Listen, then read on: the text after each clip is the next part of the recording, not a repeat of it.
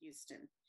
My name is Ann Skeet, and I'm the Senior Director of Leadership Ethics at the Markkula Center for Applied Ethics, and it's great to have you all here today. Before I share a little bit more about Kirk and introduce the two students who will be interviewing him today, I want to thank the people who've been instrumental in putting together today's program. My colleagues Joel Dibble and Debbie Dimbecki in the Center's Marketing and Communications area, and the talented group of student marketing interns that they work with, as well as Megan Chauvin and Monica DeLong. I also want to let you know that today's session is being recorded and all event registrants will receive an email with a link to the event replay. It will also be available on the Center's YouTube channel. And if you have any questions as today's program unfolds, feel free to put them in the Q&A, and I'll be doing my best to kind of group them up at the end of our conversation so that Isabella and Jonathan can field your questions and pose them to Kirk. Isabella Draskovic is originally from the Los Angeles area. She's a recent graduate from Santa Clara University's Levy School of Business, where she received a degree in management. During her time at Santa Clara, she was involved with the Student Alumni Council, Career Center, and was a peer career advisor for the business school. Even though she's officially done with school, she's excited to be here today to discuss the future of ethics in business. Jonathan Sampson is a rising junior from Fremont, California. He's pursuing an economics major with a concentration in data analytics and a French and Francophone studies minor. He is a member of AudioSync, one of Santa Clara's a cappella groups, a DJ for the university's radio station, and is excited to discuss what the future of ethical business might look like as well. Our guest today, Kirk Hanson, recently stepped down as the university professor and executive director of the Markkula Center for Applied Ethics after 17 years at its helm. He earlier taught for 23 years at the Stanford Business School and is considered one of the pioneers in the study and practice of business ethics. He's currently a senior fellow at the center and continues to write on managing the ethical and public behavior of corporations and their leaders. He co-edited a 4-volume series released in 2006 entitled The Accountable Corporation. And he was the founding president of the Business Enterprise Trust, a national organization created by leaders in business, labor, media, and academia to promote exemplary behavior in business organizations. He was the first chairman of the Santa Clara County Political Ethics Commission and currently serves on the board for the Compassion Institute and the advisory board of the Neely Center for Ethical Leadership at USC. He's also just concluded 18 years of service on the board of the Skoll Community Fund. Kirk is a graduate of Stanford University and the Stanford Graduate School of Business. He also held graduate fellowships and research appointments at Yale Divinity School and the Harvard Business School, and holds 2 honorary doctorate degrees. He was honored by the Aspen Institute Center for Business Education with a Lifetime Achievement for contributions to business and society. You've been busy, Kirk. You deserve this. You deserve a break from this, from running centers like this. So I am now going to turn it over to Isabella, who's going to get us started with our first question. Welcome. It's great to have you back at the center, Kirk. Thank you, Ann. Thank you, Ann, and super excited to be here with Kirk. I guess the first question I had, first of all, had a great time reading your book. So first question is just what sparked your desire to write this book? Well, this was my first post-retirement project, was to write what frankly is an edgy book entitled Rotten, Why Corporate Misconduct Continues. And I think there were a couple of reasons that I wanted to do this first. First of all, it's not just about bad behavior. It's all of my thoughts about how we can improve corporate behavior. So it isn't all as dark as perhaps the title, which my editor and my wife recommended. With that duo, I chose the Rotten title. But I think it was first that this is the mission of the Markkula Center, and the mission of my own career is to try to improve corporate behavior. And that yet there's a frustration about how much misbehavior continues. And by some counts, you could even say corporate misbehavior has gotten worse in recent years. It's hard to make that case. And so in any case, corporate misconduct has continued unabated. And I wanted to explore why that was true. So it's a little bit out of frustration. The other thing is that it is a project of retirement, as Anne suggested. And after 50 years working on corporate behavior, working for companies, working in nonprofit organizations, teaching at Stanford for many, many years, retiring from there and coming to Santa Clara for a wonderful experience the last 20 years, I felt I had a unique perspective on why this misconduct continues. And so there was a sense that I ought to offer those thoughts, and they could be either validated or shot down by the many observers of the corporate scene. So it's both frustration and a sense of obligation. So to write a book like this, you need to have a lot of experience in the field. So what have you learned during your extensive 50 years of experience working to embolden ethical business? Well, I think if you focus on the core message in this book, it is that ethics can't be a bolt-on or add-on or additional duty. That managing an ethical organization absolutely demands that that be placed at the center of the nature of the institution, the purpose of the corporation, and at the center of the management task that the senior executives take on. I think too often ethics has been an add-on, and ethics, oh, that's the problem of the compliance officer. The ethics, that's something we handle by giving an annual talk or having an annual training exercise. I've come to believe only a strong corporate, social, as well as economic purpose will suffice. And that in the absence of that, we're going to continue to see the levels of misconduct that we've had over the last 10 and 50 years. So I hope desperately that corporations take this more seriously than they ever have in the past. And that's the nature of the recommendations in the book, which is how to take it more seriously. There's a sense in which most corporations, if you said, do you take ethics seriously? Will say, of course we do. Of course we do. And we're doing all of those things you might recommend.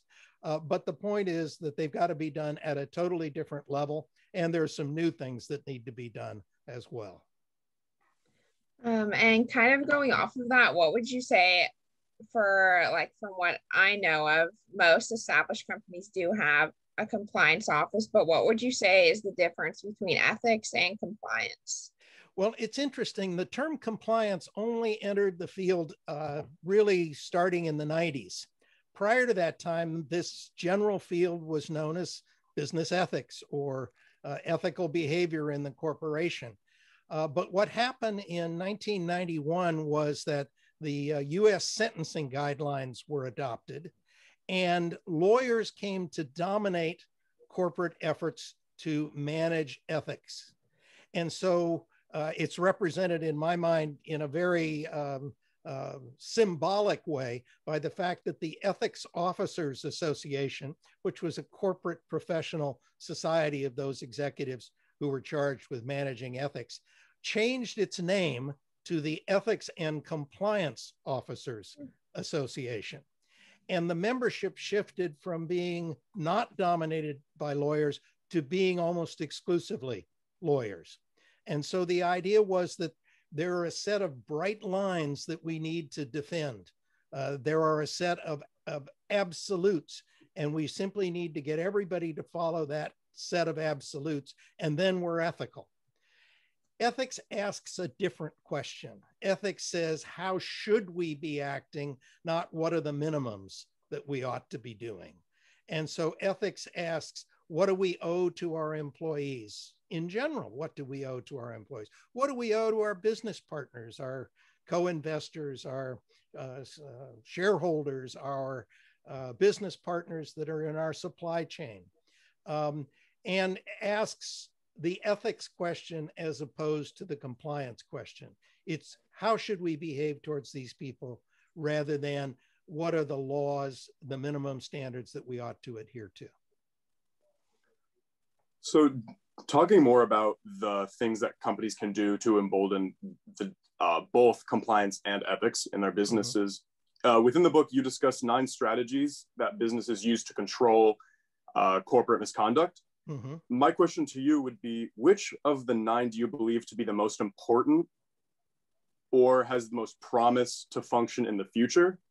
And going off of that, which do you think has done the least in the past to curb fraud? Yeah.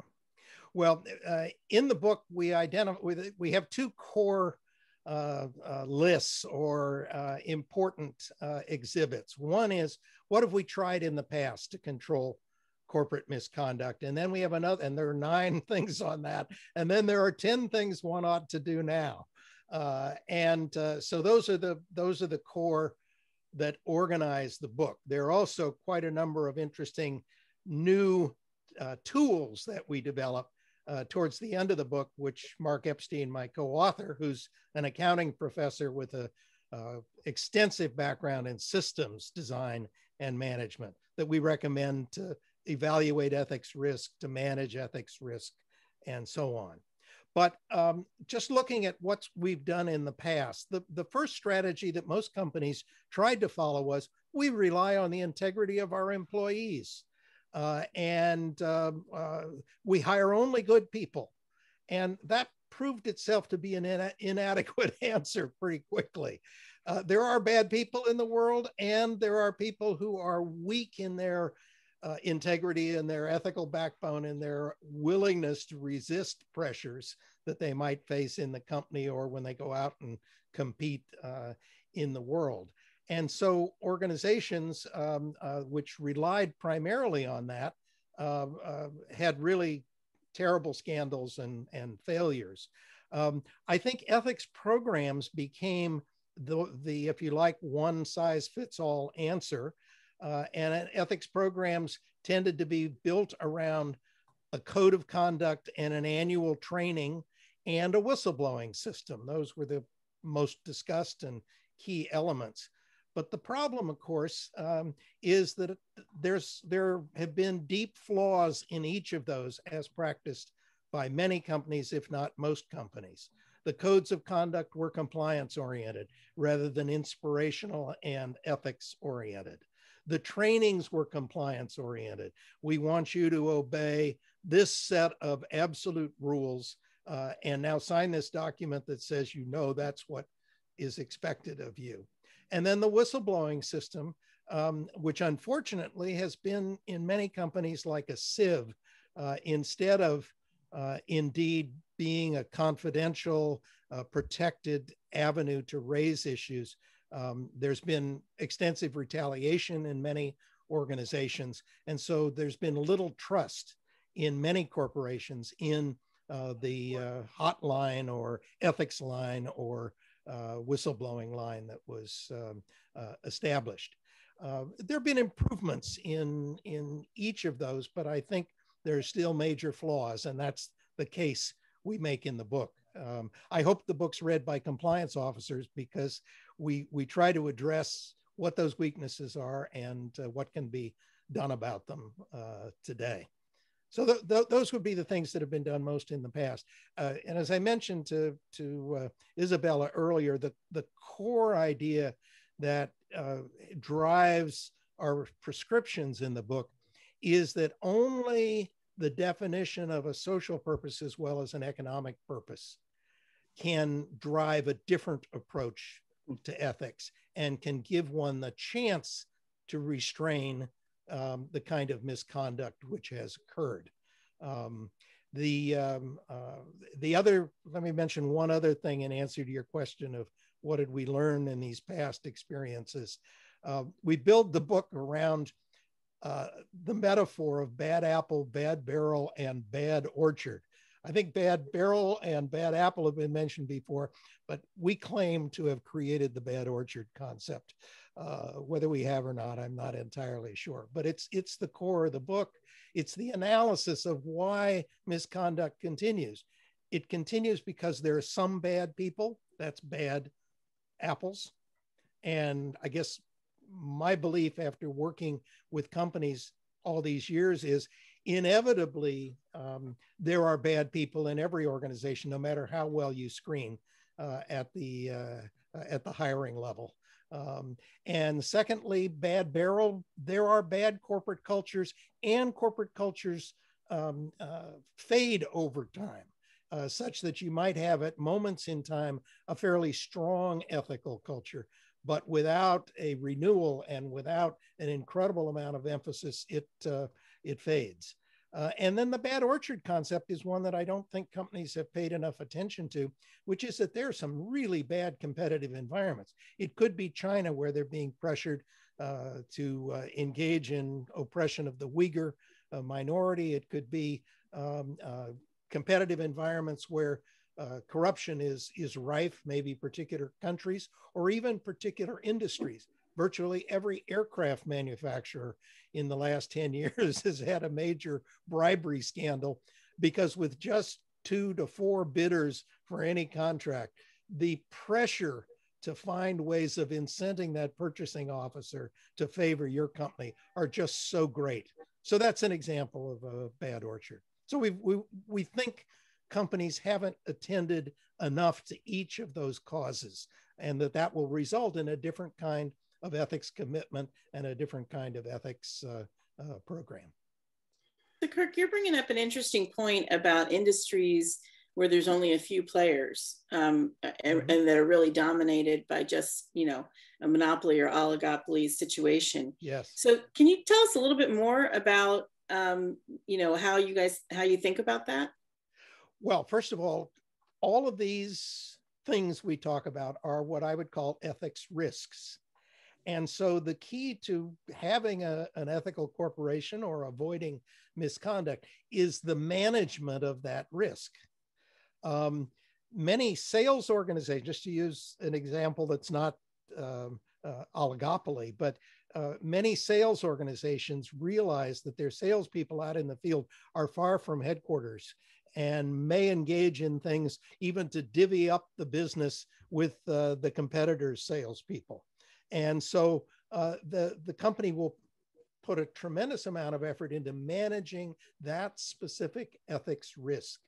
Similarly, if you're Boeing or you're Airbus or you're Embraer today, you need to understand that every bidding process is going to be really risky in terms of the temptations to find some way of bribing or incenting that individual who's making the choice of an aircraft, which is a $50 to $100 million purchase.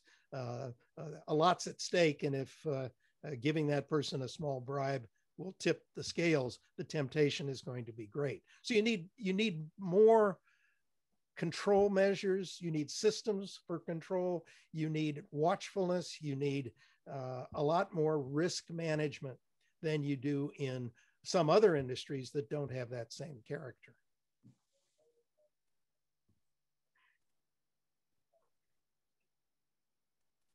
And going off of that kind of similar thought, what do you think is the most effective tool you've seen companies use now or in the past to help promote and maintain an ethical culture within their company, and one that employees will truly embrace on a day-to-day basis? Mm-hmm.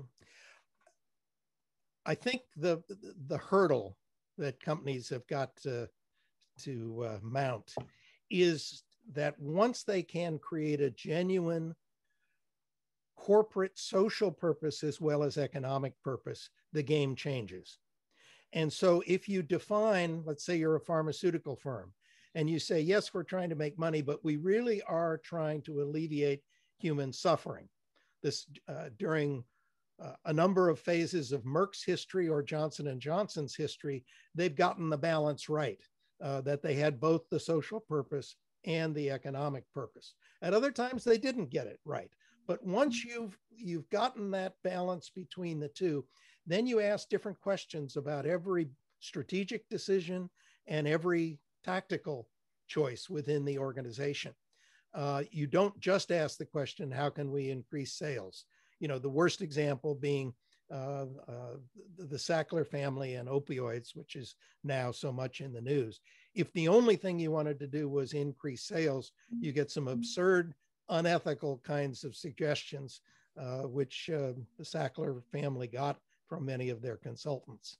But if you've defined a social purpose as well as an economic purpose, and then you begin to adopt strategic initiatives that match that, you start to find ways to serve underserved populations.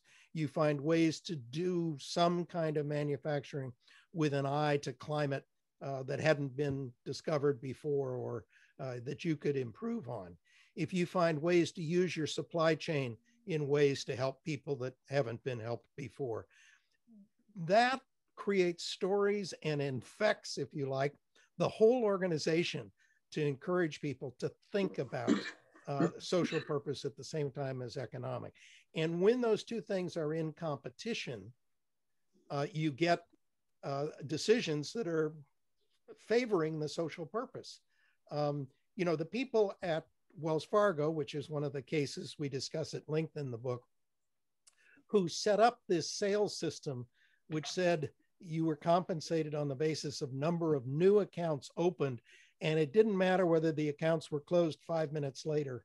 It incented people, because that was the sole focus, to simply open up whatever accounts they could. And so you had, in the end, millions of fake accounts being created in order that those salespeople could get their bonuses.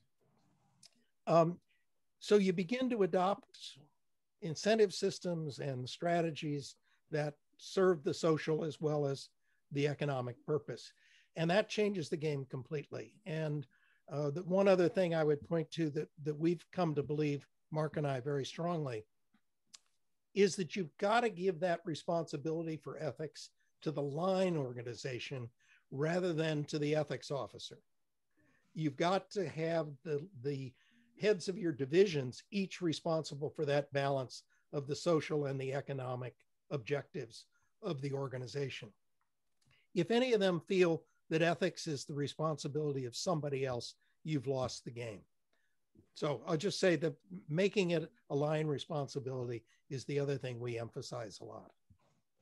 Yeah, and this is similar to what you were just discussing, but for large companies, the ones that have 20,000 plus employees, obviously they need to have those structured compliance programs in place. So what do you suggest that these larger type companies can do to transition from being more of a checklist type of compliance program, where it's like, okay, once a year we're having employees fill out this survey, we're checking in once a year? How do you suggest that they make that transition? Well, the symbol in many organizations to the fact that ethics is not taken seriously is the CEO letter, which may introduce the some kind of annual report or the annual ethics training. Instead, you need a genuine CEO message, which talks about the social as well as the economic purpose, which emphasizes the commitment the organization has in every one of its decisions, which talks about the management of ethics risk and says that we know there are going to be temptations in the organization. So the first thing is the tone at the top, which is a very different tone at the top than you see in the vast majority of companies. The second is we recommend a number of changes, specific changes in ethics programs. The training has to be centered around what are the ethical dilemmas that are most commonly encountered in this particular division. If you're in the sales force, we can talk about the pressures that salespeople face. If you're in finance, we can talk about the temptation to fudge the numbers. If you're in the research organization, we can talk about how there's this competition to take advantage of, to be the one responsible for an innovation, or even to violate the intellectual property, perhaps, of a competitor. those are unavoidable and predictable kinds of dilemmas. And you got to talk about those explicitly in your training if you're going to have the people in all these different parts of the organization and in the far-flung parts of the world to understand that this ethics message is meant for them. Those are amongst the key things. I suppose I'd also focus on the ethics risk calculation. We spend a chapter in the book talking about how to evaluate ethics risk and giving some instruments to do that. And every organization faces ethics risk, and unless it takes it seriously, does a good job of evaluating it, and then letting that drive the ethics training and let that drive the creation of new incentives, you're just not going to make progress against those ethics risks. Just to give you an example, I was working with one organization as a consultant on ethics, and I suddenly heard they had decided to buy a number of organizations in China, a number of companies in China. And I asked, well, what provisions have you put in to monitor the behavior and the ethical cultures within those organizations? Oh yeah, we're going to have to get around to that. I think that's next quarter's objective or 2 quarters out. And that just is not adequate to manage the ethics risk. Those are, the concept of ethics risk is really important, but it has to be taken much more seriously than companies have in the past. Yeah, that definitely makes sense. And I like what you mentioned about having it specific to department rather than just having this like company-wide, like, okay, once a year we're going to do this, but really making it specific based on wherever you are within the company, what risks could potentially be there. No, I think that's true. I think, again, the one size fits all, a lot of companies have one code of conduct and one message in training that isn't really tailored to the lived reality, to use that term, or the real experiences of employees in that operation.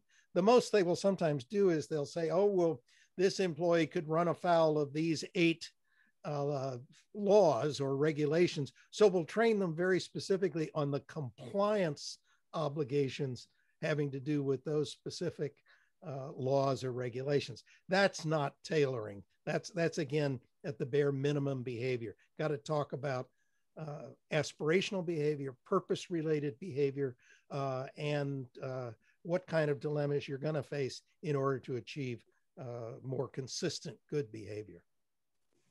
So Kirk, I know Jonathan has a question to ask you next, but just listening to this exchange with Isabella reminds me that I've neglected to mention that Jonathan and Isabella are both alumni or current participants in our business ethics internship program. And so when Isabella is sort of asking a question or affirming some of what she's hearing from you, it's come from the perspective of our students who get to work in ethics and compliance organizations right here in Silicon Valley. So I take credit for hiring Anne at the Markkula Center. And after she came, we had a little experiment with 1 or 2 people in companies. And the next thing I knew, we had a whole program of business ethics interns. And that's all to Anne's credit. So I'm delighted. It's continuing delighted that Isabella and Jonathan have had the chance this last year to do that. So I'm also glad that Anne is here because I wouldn't be here without Anne. So, so you were speaking about tailoring ethics for specific parts of a company and not having a one-size-fits-all kind of mold. Are there any incentive systems that you think companies should do away with to encourage more ethical culture and behavior from employees? Oh boy, incentive systems. This is one of the most difficult things in corporate management, is getting the balance between pushing people hard and not pushing them so hard that they conclude, oh, he or she, the boss, really wants me to cut the ethical corners in order to make that sale or to get this shipped on time or whatever. And so the construction of incentive systems that strikes that balance is the challenge. We can talk about the terrible examples. Wells Fargo is one of the worst. That not only did employees have to open new accounts, but we never checked to see whether the accounts were open more than 5 minutes, but they were given goals that were not goals for the month, not even goals for the week, not even goals for the day. Wells Fargo got down to the point where an employee had a goal of a certain number of new accounts being opened within an hour. And when you're running out at the 58th moment, you realize you're about to lose whatever credits you've gotten towards a bonus, and you start to manufacture things. And that was inevitable. There's a sense in which if anyone had looked at that incentive system, it was inevitable. One of the cases, I'll just refer to a classic case that demonstrates this, and that's a case of H.J. Heinz. Company ketchup and a number of other things, but Heinz had a compensation system that was such a bad example that it got written up in a great case that I taught for years at Santa Clara and Stanford. And what it did was it said, you got no bonus. In fact, nobody in your division got a bonus unless the entire division raised its sales each year by an amount that was usually between 10 and 15%. So it said, no matter what external conditions you faced, you were toast. You lost a substantial part of your income if you didn't hit 15%. So you got a lot of tawdry behavior as people tried to demonstrate that these were actual sales, or you had a lot of side letters written, not permitted side letters. Maybe you'd buy back the product next year that you sold this year.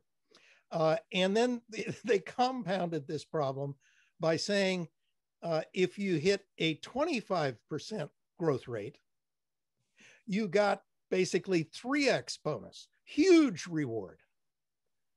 So you had over time the incentive that if you were, say you had your growth was pretty good that year of 20%. Would you claim it was 20% and just get 1x bonus?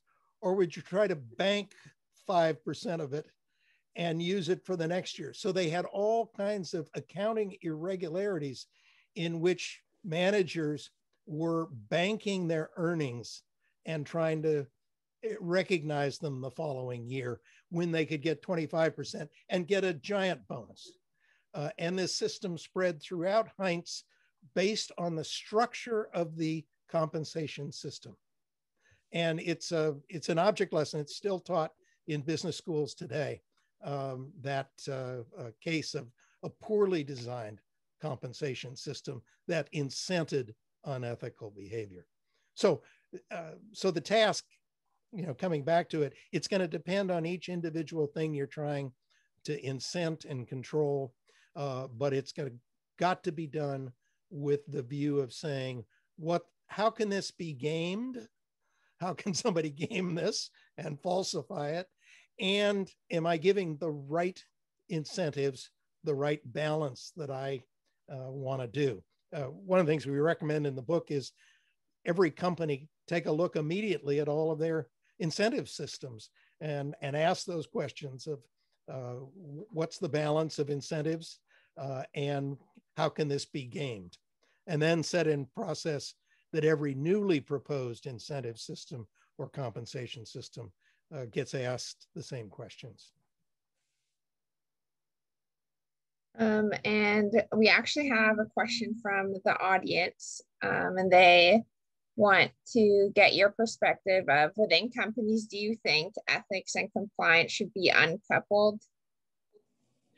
I don't think there's anything wrong with having them continue to be managed in the same way. I think you uncouple and uncouple and uncouple, and it probably is dysfunctional. But what you want is a single message about, we want ethical behavior, we want to achieve a social purpose, and we want it always to balance with our economic objectives.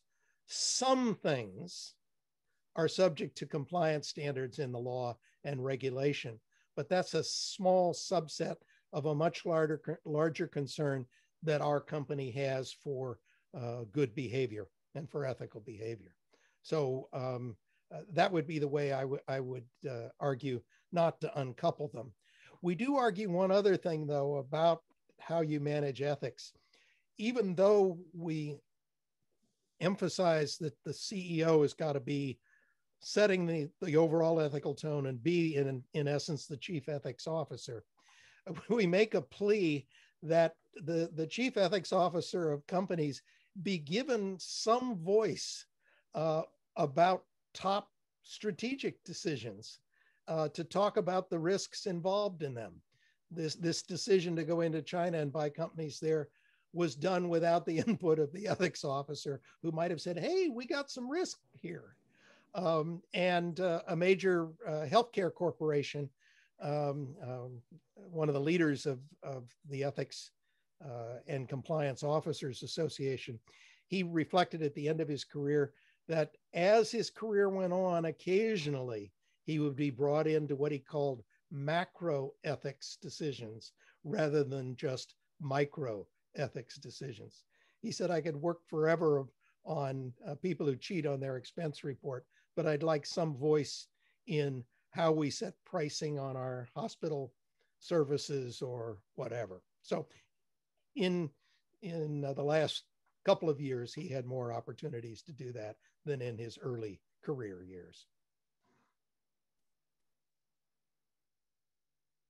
Great, we're starting to get more questions from the audience. So I just want to remind people that they can put them in the Q&A if they have a question they want Kirk to address.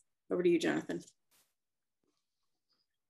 Perfect. I'm going to jump to one of my personal favorite questions that I have for you. Sounds like a zinger. Sounds like a zinger coming. I'm ready.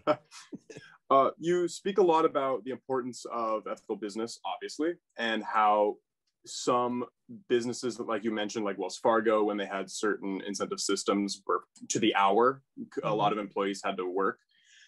Are there some companies or overall fields of business that are specifically crisis prone in your eyes?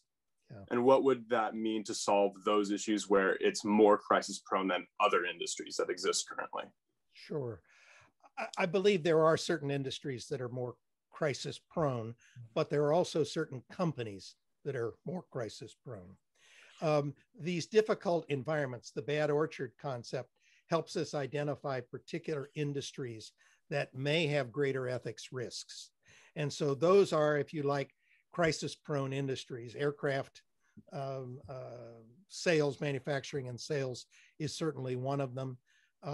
Some of defense contracting is particularly cutthroat and can be a very difficult environment. We look traditionally at garbage collection in some cities, which had the influence of organized crime. That was a particularly crisis-prone industry. And for perhaps the last 50 to 60 years since the building of the interstate highways, interstate construction or highway construction, road construction, because it was very large contracts negotiated at the local level with mayors and city councils and state governments, was often a much more difficult area where there was more scandal and more temptation. So those areas and others, those that are internet companies, face very difficult choices now with out of control content, for example. That's a classic, in my mind, case of a crisis prone environment. But then we use the term in the book crisis prone organizations because we think companies that don't acknowledge their need to manage bad apples and their culture, bad barrel, and the orchards are going to be more crisis prone. And those that haven't done the kind of ethical risk analysis. And we believe that this is of high relevance to investors. In the future, those companies that aren't thinking that way are not going to be as good investments.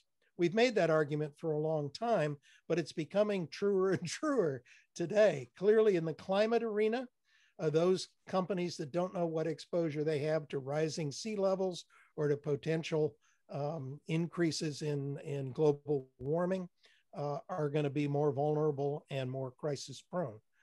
So the concept of being crisis prepared is really important for the company, as well as if you're in a difficult, bad orchard. And this is kind of touching upon what you were saying at the end, but this is a question from the audience.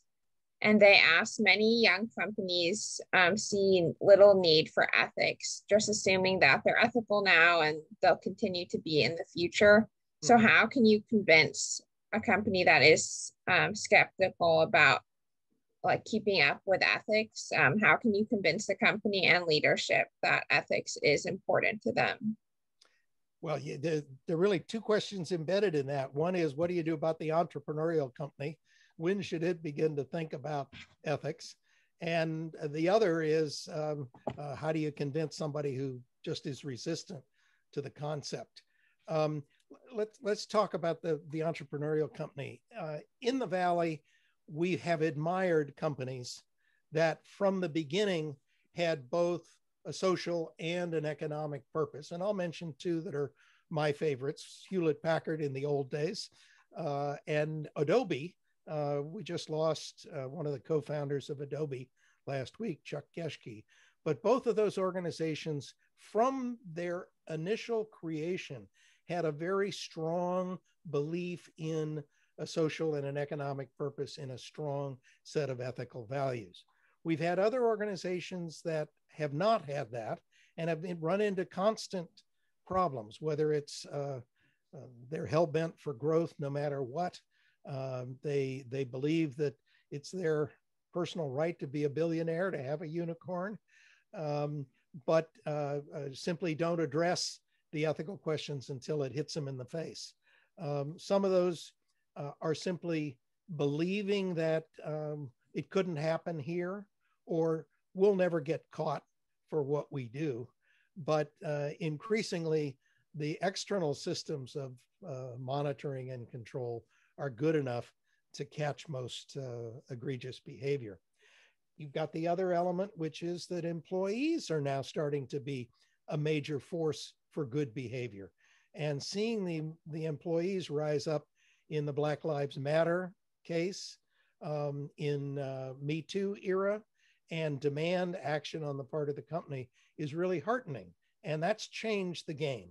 I was watching Delta's decision-making around whether to object to the new Georgia laws, which have suppressed voting. And Delta has a number of benefits from the Georgia state legislature that it would like not to lose. And so it was hesitant, in my view, initially to come out very strongly on that. But its employees, it has a substantial employee base of African-American employees and Latinx employees who simply were pressuring the company and were outraged by what was occurring in Delta's backyard. Coca-Cola also in Georgia has taken on the issue, perhaps a bit reluctantly, but in the end has come out against the Georgia laws because of their employee base and their publicly stated commitments. If you've got somebody who resists, I think the best case you can make is to point out the costs, the rising costs to companies of misbehavior, and hope that that gets across. That we hope that they see that they can't tell their employees that they're simply, excuse me, my dog is trying to tell me that he wants to go out. 1 second. Juno, down. There we are. This is an ethical dilemma. This is an ethical dilemma. I think investors will become more active, and that will help make the case for the skeptics. But I believe people are happier who work for companies that have a balance of social and economic purposes. I believe that the company will less often encounter misbehavior within the organization. You can't wipe out all misconduct. There are going to be a few bad apples, no matter how good a job you do at screening and training and monitoring them. But you hope that the bad barrels, the corporate environment creates incentives to do the right thing. And you hope that you've put enough risk mitigation things in place to head off the influences of bad orchards. So I believe the case is getting stronger. I believe that if somebody, if an executive who's skeptical really looked at it hard, they'd come to understand that the long-term success of their company depends upon this kind of active management of the ethics of the corporation and ethics risk. The sad part is we have too many senior executives who are short-term oriented, who want to get their bonus this year or next year and then cash out, who believe that as long as they can support the stock price through the next 36 months or the next 60 months, then their wealth is assured. I hope that that kind of short-term thinking, self-interested thinking, self-interest alone, does not dominate corporate decision-making in the next era. So I'm optimistic in the end, but I'm terribly realistic about what's creating this spate of misconduct. My co-author, Marc Epstein, who I've known, worked with for 50 years, we both, in the end, we finally looked at each other after writing the first draft of the book and said, does this thoroughly depress you, or are we optimistic? And I think we both came out relatively optimistic that there are some prescriptions that we can give and that we have some hope companies will follow. I have very quickly one more from myself, a audience question. Mm-hmm. And it is, what recommendations do you have for boards of companies to prolong these ethics? Well, one of our 10 recommendations is that the board take a whole different new level of accountability for the ethics of the organization. And so we make a series of specific recommendations. Basically, we want the corporation to see that the board to see that it is responsible for the ethical commitments, the balance of economic and social purpose, the ethical culture, and the ethical performance of the organization. And too many boards have either delegated that to an ethics committee or to an audit committee and don't consider that to be a fundamental board responsibility. The other thing is that boards have really got to become engaged in the ethics risk process, understanding what's going on in the company currently, what the current ethical performance is. That in that chapter where we talk about ethics risk, we give an instrument for how you measure past ethical performance and how you predict future ethical risk. They need to be the body to whom that report on ethical performance is addressed. They've got to take responsibility for receiving that annual evaluation of how well we've done. And then they've got to be responsible for saying whether the measures to manage ethical risk are adequate going into the future. Too many boards in the past have been disengaged in general or specifically disengaged from the ethics question. Boards over the last 5 to 10 years have tended to get involved in ethics questions primarily when there's a whistleblower complaint and they have to decide whether to have an external investigation or when there is a scandal that somehow they've got to take a stand on. That's not adequate engagement by the board. So in conjunction to the board, how do investors play a role in ethics at companies? Well, the holy grail of everyone that I've ever known working in business ethics was that the investors would wake up and realize they had a financial incentive to invest in companies that get ethics right. I still believe that is generally true, but there are a lot of companies that make a lot of money and aren't very ethically sensitive. And to be honest, it's hard to quantify exactly how much good ethical behavior contributes to the bottom line. In some ways, it's easier to make the case if you get engaged in misconduct, here's the fine you're going to pay and here's the disruption to your business. If you told Siemens it had a worldwide system of bribery it was engaged in and was finally disrupted about 10 years ago, Siemens paid immediately billions of dollars of fines and investment in creating ethics and compliance systems. At the time, that was a huge amount of money. In the book, we review the last 2 years' fines, which are now many fines in excess of $1 billion for egregious corporate behavior. So that's a more concrete case. The subtle case is your employees will work harder and be more creative and put more energy in if they believe they're achieving their personal goals of both contributing socially as well as economically. But we believe that's true. I write a newsletter now called Ethics Megatrends to get that plug in. If what I try to point out there is broad trends which will have an effect on how corporations manage their ethical behavior. And the trend I talked about in the last newsletter was the fact that I think the tipping point has come. Every company is going to be expected to report on their exposure to climate change, what that's going to do to the business model, to the costs of production, to their facilities and locations. So I think that will be part of a broader reckoning that investors will start to think more seriously about this. So Kirk, I think maybe we have time for just maybe, I'm hoping we get 2 more questions in. Okay. One's from our colleague, David DeCoste, wanting to know your take on the current disputes over the sharing of the IP for the coronavirus vaccines and how companies should be thinking about their obligations to their own organization versus their obligations to all of humanity. Now I remember why I always got concerned when David DeCoste had a question.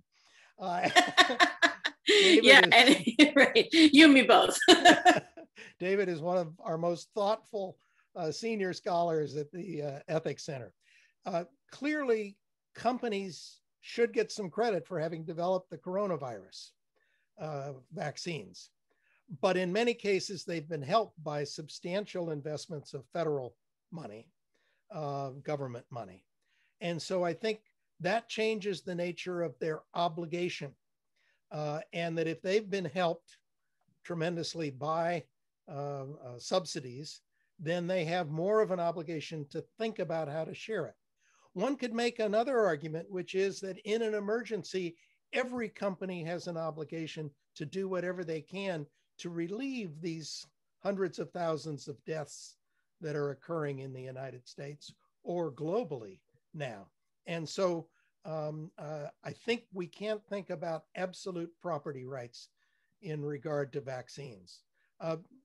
Joe Biden twisted the arm of Merck when he became president. Merck, your vaccine did not succeed. They had a very good, likely vaccine, but in the end, it didn't get approved. But you've got manufacturing capacity. So I want you today to start transforming that manufacturing capacity into making the drugs developed by your competitors. And Merck has done that.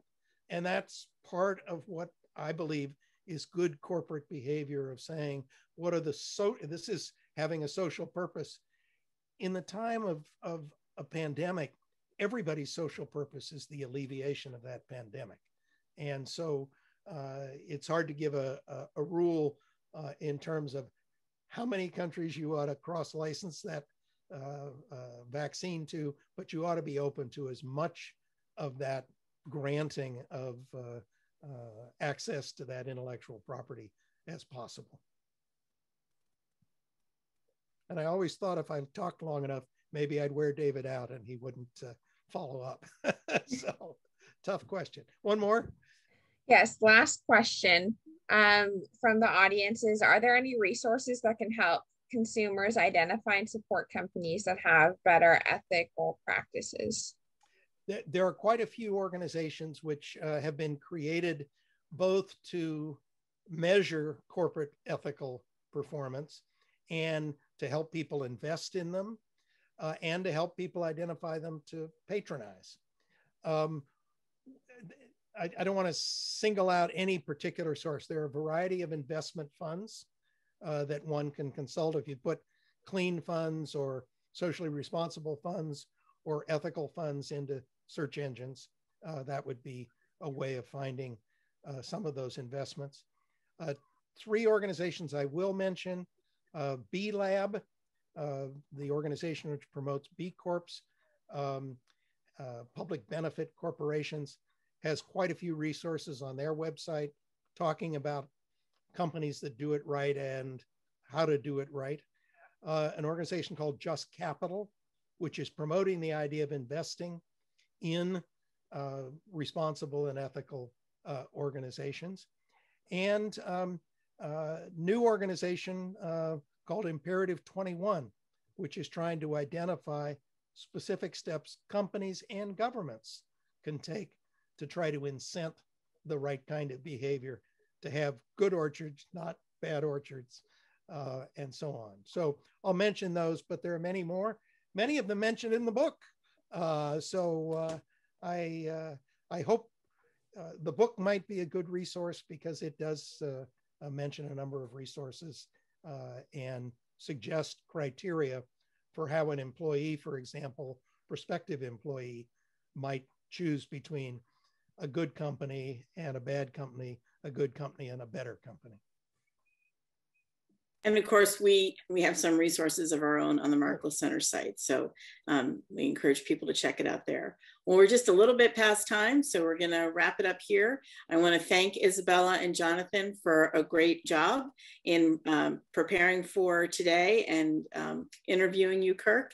And I want to thank you, Kirk, for coming back. A lot of the comments in the Q&A are just from colleagues saying how much they have missed you and how good it is to see you back on campus. And I agree. Well, so, thank you very much. Thank you, Isabella and Jonathan, particularly. You're examples of what we hope to produce to help shape the experiences you have at Santa Clara. And I think it's wonderful to have you as the questioners in this. And I'm delighted that Anne continues to develop and manage this area. So thank you for the opportunity. And it was a pleasure being able to interview you and also really enjoyed the book. So I encourage everyone listening to go out and read it. It's a great read. Yes, thank you so much for your time. Yeah, I'll send you your reward for that comment afterwards. All right, thanks you all. See you later.